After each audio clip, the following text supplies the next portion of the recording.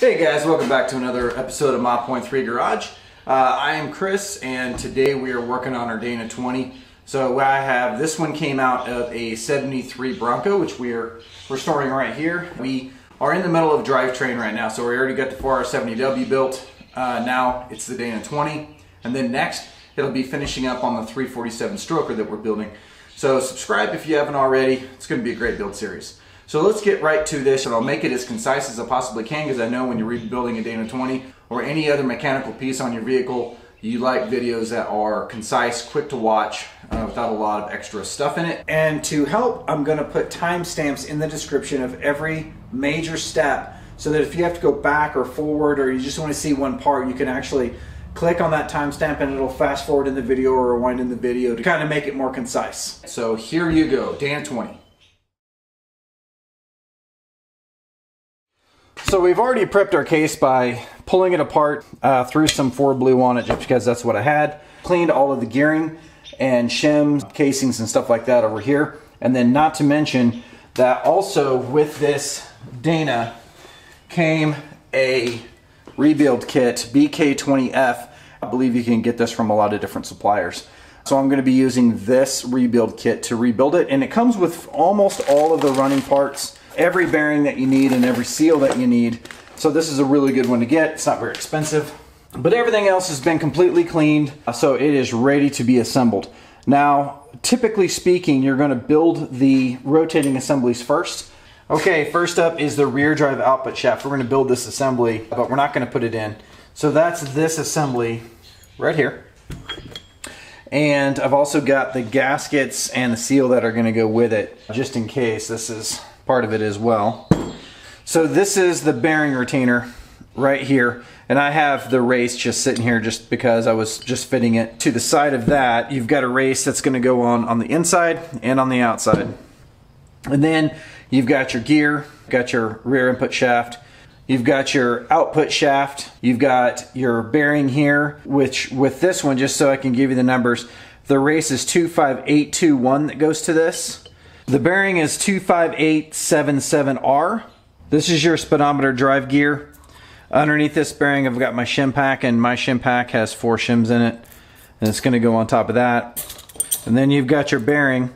And your bearing race is 125245, and your actual bearing is 15117. So those are all going to go right on there. When putting these on, they don't go on super tight. You can use a press. You can hammer them on if you want to hammer them on, or you can actually heat them up.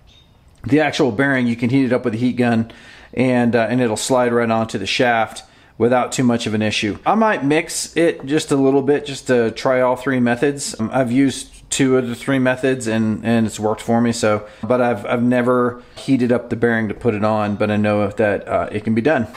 You can heat this up with a heat gun or with a torch. I prefer a heat gun, but my heat gun on the fritz right now, so I got to go buy a new one. So we're going to go with the tools that we have, which in this case is a torch. I'm going to place this on. Right up the top there, and just like that. Now, if you are heating the bearings up to get them on, you are going to have to wait a few minutes or cool off the shaft, because when you slip this on, it's going to be so hot this shaft is going to swell. And as tight as this slip fit is on this speedometer gear, it won't slide on very easily until it's cool. There it goes. Yeah, it's going to take some coaxing to get it on, but it'll go on. Then your 4 shims. In this case, you may have 4 shims, you may have 3 shims. I have 4 shims. Make sure these are all going in the same direction. And then I'm going to go ahead and slide those on there as well. And that's as far as we're going to go on this particular build-up, because we need to put the races for these in the cups. And then we're going to bring the rear output shaft housing, and we're going to put the race that goes to this bearing in here as well. And it's going to go on the back side right here, or on the inside, facing out, and then this is going to go and turn straight down into here. So let's go ahead and pound this in. And in order to drive this in, we are going to use a seal driver. Just make sure you have it flush. Make sure it's going in even. It's going in great. Alright, we are in all the way. Then we're going to flip it over. We're going to put this race in as well. is this guy right here, and the race we're going to be using is 15245, and the bearing is 15117. All right, then we're going to pound this in. All right. You'll hear it change. All right, we're going to heat this bearing up. I could probably just drive it around with a socket, but we're going to do this a little bit differently. I'm going to heat it up and I'm going to pound it on with a socket so I can get it really good and on there. All right, we're just going to slide it down in. All right, we got it partially in. We're going to drive it on the rest of the way with the socket.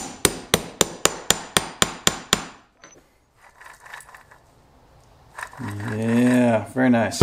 End play on this should be 3 to 5 thousandths. I'm probably not even going to measure it at this point because it's so tight.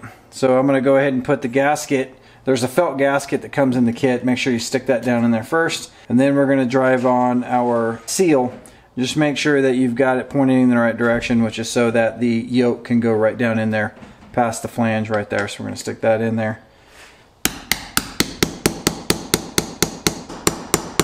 We have new Dana 20 yokes that will go on here. And the reason why you want to probably buy new yokes is they're either not very expensive, they're less than 50 bucks a piece. When you get road grime into this seal right here, the seal acts like basically a grinder, and it grinds a small lip right in here, which will actually cause it to leak. So that's pretty much the only reason why you need a new one, and that's the reason why we have a new one.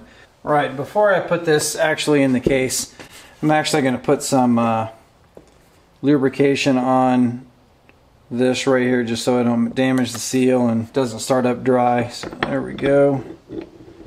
I'll slide that on.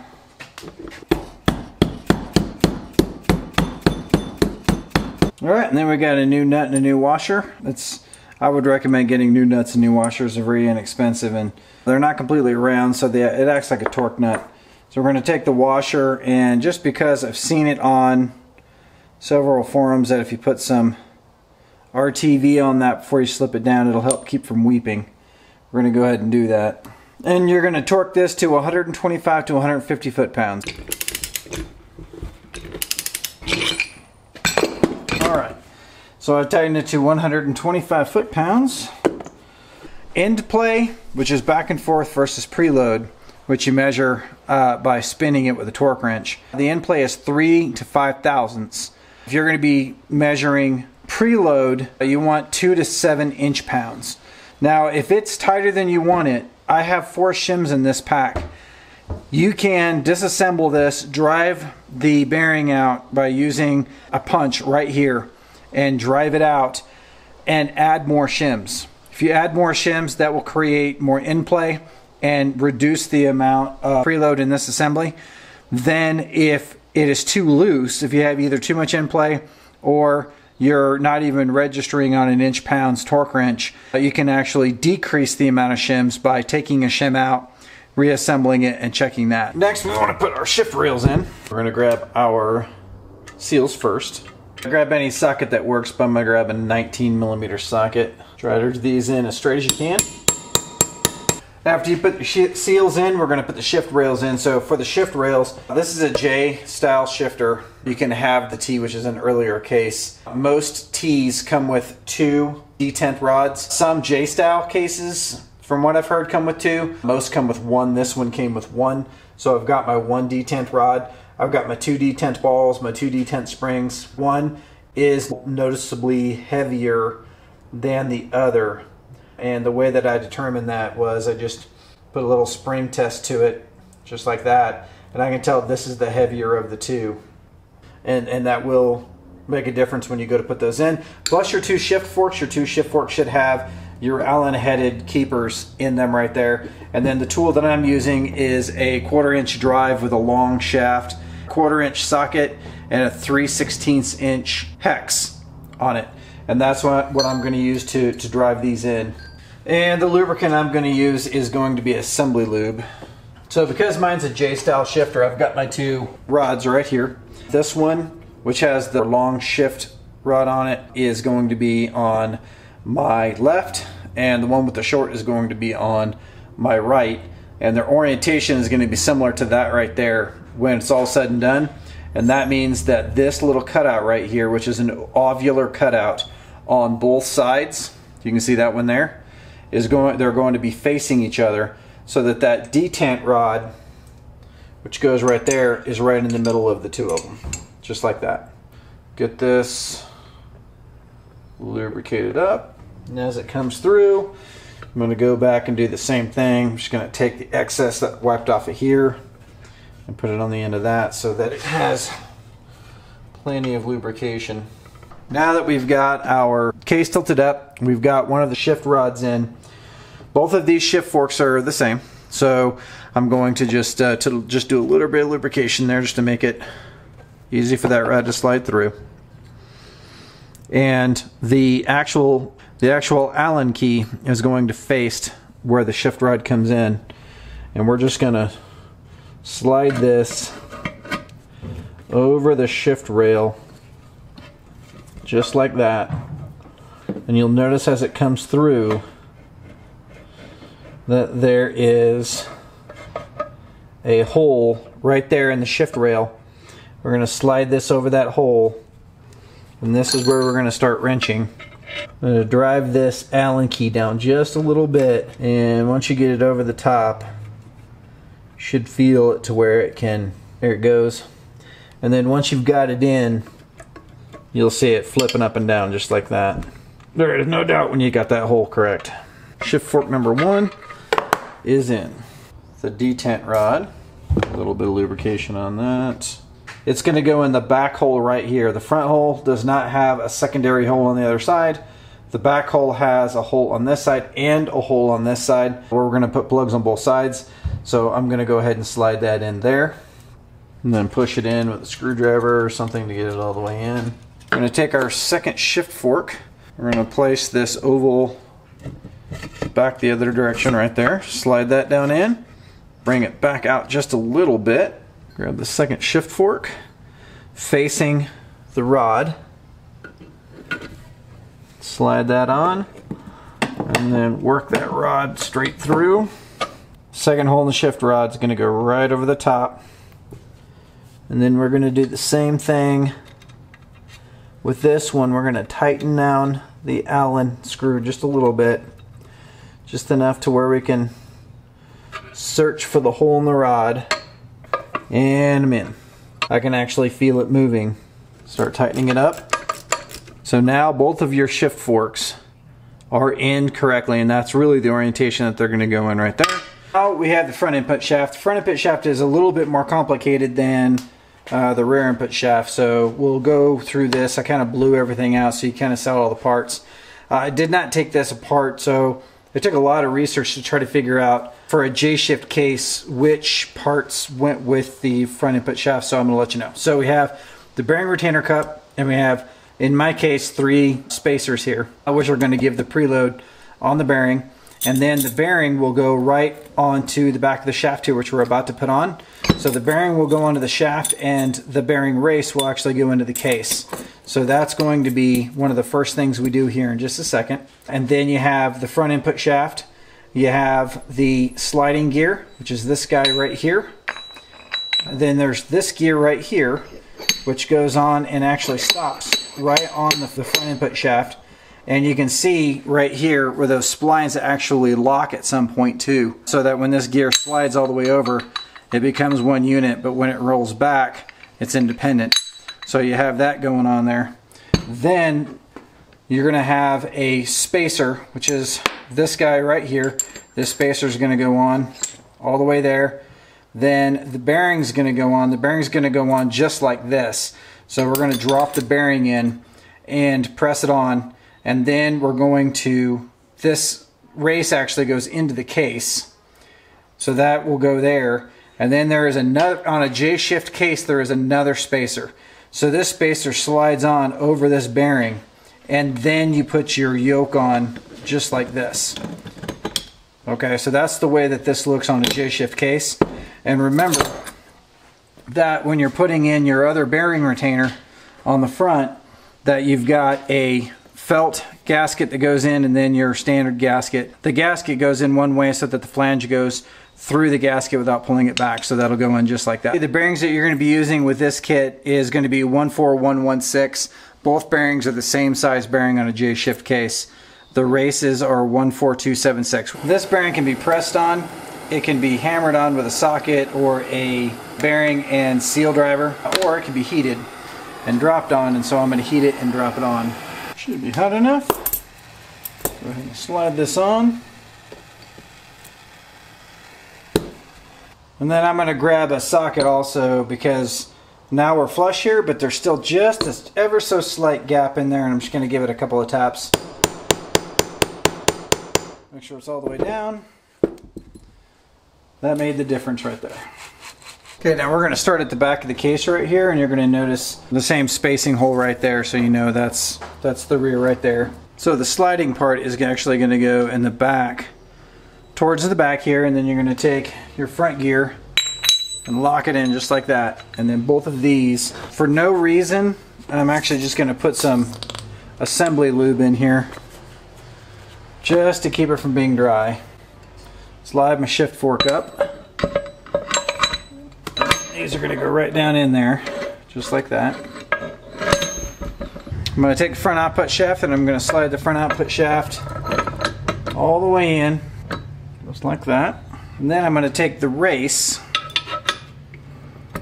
slide this around to get the race where I want it. And now we're going to pound this race in right here.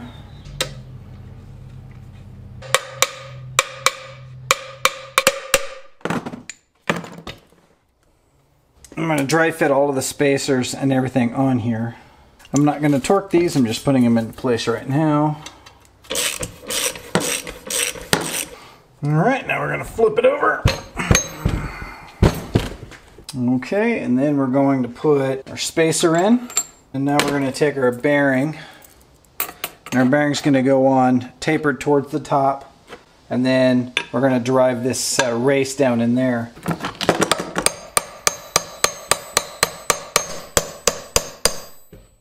Now we're going to make sure we put our second spacer for J-shift cases over the top of that.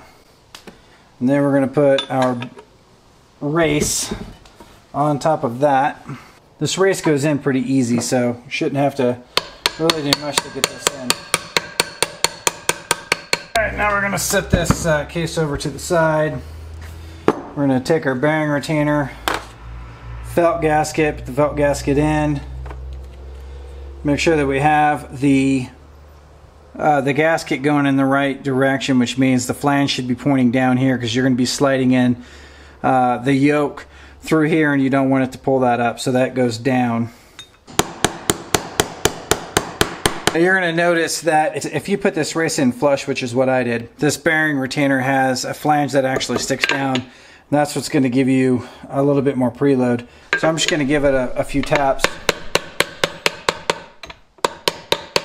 Okay, so now we've got it sitting pretty flush, so I'm going to pull that off now. Clean off the mating surfaces a little bit with some brake cleaner. And I'm going to put some gasket seal, real thin coat. Don't need to go super heavy. I'm using the orange, which is high temp, but you can use the black, which is more oil resistant. All right, gasket goes on. We're going to do the same thing again. Alright, and then our flange is going to go on. I'll put on our bolts here. Torque these down to 25 to 35 foot-pounds. Now that we're going to be putting our bearing retainer in here, we have our 3 spacers. We cleaned everything with brake clean. And then you can either use you can go bare, which I don't think anybody does. You can use an RTV between each one. Or you can, a lot of people are using some sort of a spray adhesive or something like that in order to bond them. I did the Dana and the Bronco to be named later with RTV, so I'm going to do this one with some spray adhesive, and we'll see which one looks better over the long haul.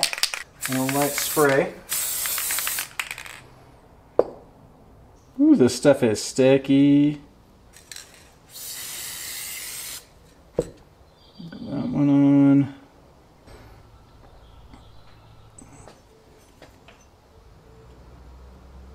We'll slide this on with the bolts, get them all lined up. Torque that down to 25 to 35 foot-pounds. Okay, now we're going to the rear output shaft. So we're going to go ahead and put in our gear here. And I'm going to do the same thing I did with the front one. For no particular reason, I'm going to put some pre-assembly lube in there. Okay, first you're going to take your shift fork for your rear output shaft and you're going to pull it all the way forward. That'll open it up to where you can get the gear in a little easier. And then take your gear, you're going to slide it where the slider is towards the rear output shaft yoke. Slide that in and over. We're going to spin this around so we can take a look at it from the front. We're going to do the same thing with this gasket area that we did with the last ones. We're going to just clean this off with some brake cleaner. Some gasket on there. Alright, that covers that. Gasket on, the gasket only goes one way. Do the same thing again. We get some, we got a little bit of gasket on there. Alright, now we just got to match it up. Okay, then I'm going to take something in there and I'm just going to kind of move this around. And it'll get that gasket to line up correctly. And then slide it right on. All the holes match up, it only goes on one way. And you've got 4 short bolts and 1 long bolt. And then torque down to 25 to 35 foot-pounds. Now for the idler gear. And in this one, you have 3 spacers. There's going to be 1 on the outside, 1 in the middle, and then 1 on the outside, just like that. And then you're going to have 2 rows of roller bearings in between those. Plus, then you also have 2 thrust washers right here, which go on the inside of the case. There's actually a key on this end. You'll see a key in there. The keys go in there, and then the copper surfaces actually face the gear just like that. But we'll go to that in just a second. But let's build this first. I'm actually going to take some gear lube and get this all lubricated. Stick this in there. And then I'm going to just saturate this thing with gear lube on the inside. And then I'm just going to start placing them. Go all the way down to the bottom. And I'm just going to literally just start laying them in just like this. It's literally this easy if you do it like this and just have it laying flat. And then the last one, when it slides in, will feel tight. And you'll know you have it. Then I'm going to take another, once I get that first row in, I'm going to take some more grease. And I'm going to go right around the edge of those things and really kind of cake them in together. Then I'm going to drop another spacer in. And then I'm going to lubricate the walls again. And then I'm going to start all over again.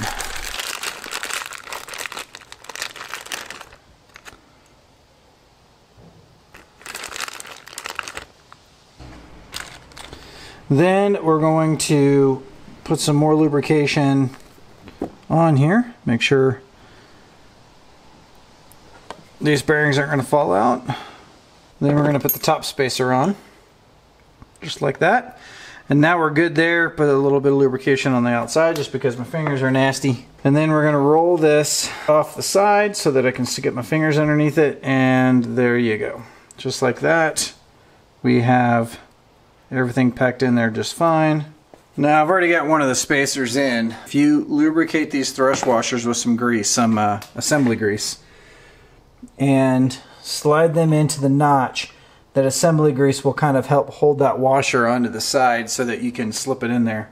You're going to place this to where this side of the gear is going to be going towards the rear of the case. You're actually going to be driving in the shaft in this direction. I'm just going to use a zip tie and give myself something to hold on to here. Alright, let's try this again. Go nice and gentle. I'm actually going to keep my finger in there. I'm just going to slowly work this down.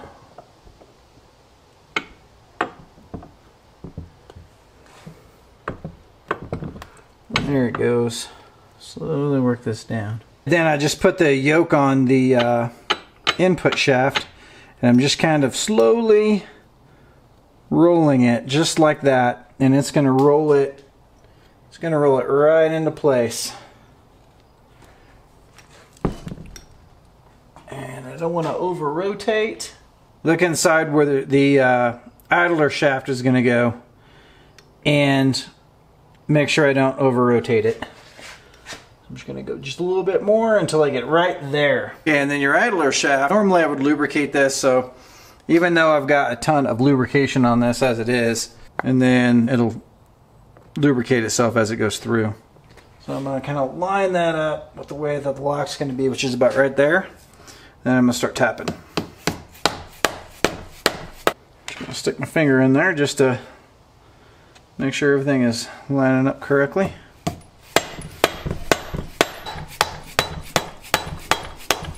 It should just go right in like butter, right past every one of those. Nice and easy. Before we start going through the second part of the case, I'm going to make sure that we're lined up with where our lock's going to be. I'm actually going to clock this just a hair. Alright, I am happy with that right there. So we're going to knock it the rest of the way in. Alright, that's flush right there. Slide that lock in there. Alright, then we're going to put the lock in. Tighten that down. And then remove your tie strap. Okay, now we're ready to add the detent balls, which I already did. I put one ball in this side and one ball in this side. So in a J-shift case, they're going to go into the back holes back here. And then there are 2 springs, and these are the springs that actually came with it. But one is a little bit harder than the other. Doing a kind of just a general press test, this one seems harder than this one. So this one's going to go in the front shift rail, which is the shift rail that mechanizes the front drive shaft, which is this guy right here. So this shift rail goes to this. And then I'm going to put the softer one in the back side here, where the rear shift rail is. And slide that in there. Put the plugs in and tighten those down. And then I'm also going to put in this front plug as well. We're just going to tighten these to tight. Alright, then we're going to put on our drain plug. I'm going to put some blue Loctite on that just to seal the threads.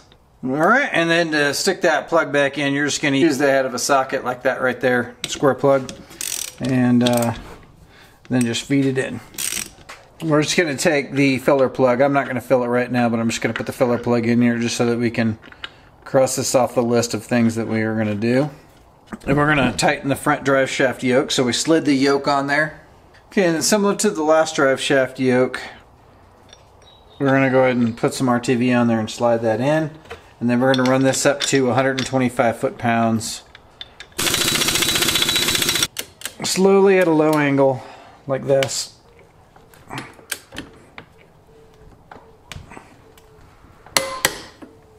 And then the second to the last thing that you're going to do is you're going to put some gasket maker on here. Put your gasket on there. Gasket maker again. And then you're going to put on your bolts. Now I'm not going to do that to mine right now because I still have a ways to go on my build, so I may want to get back in there for some reason, so I'm just going to put the bolts in. Alright, now our Dana 20 is rebuilt. The only thing I didn't go into is the input shaft, because if you are going to be putting this back into a stock application, or an application where you're not changing the transmission, then you're going to assemble the input shaft the same way you did with this assembly. In order to get it in here. We actually are changing ours to a 4R70W, and so therefore we switched our adapter as well. This adapter video will be in the next video. It's not all that hard to put in. It's going to be a short video, so we'll go through that in another video, and then also 4R70W video, check that out. Please give us a like if this was at all helpful. We are restoring several Broncos in these videos, so hit the notification bell because we have lots more videos coming up on our restorations. That's a wrap for my Point Through Garage. Thanks for hanging out with us.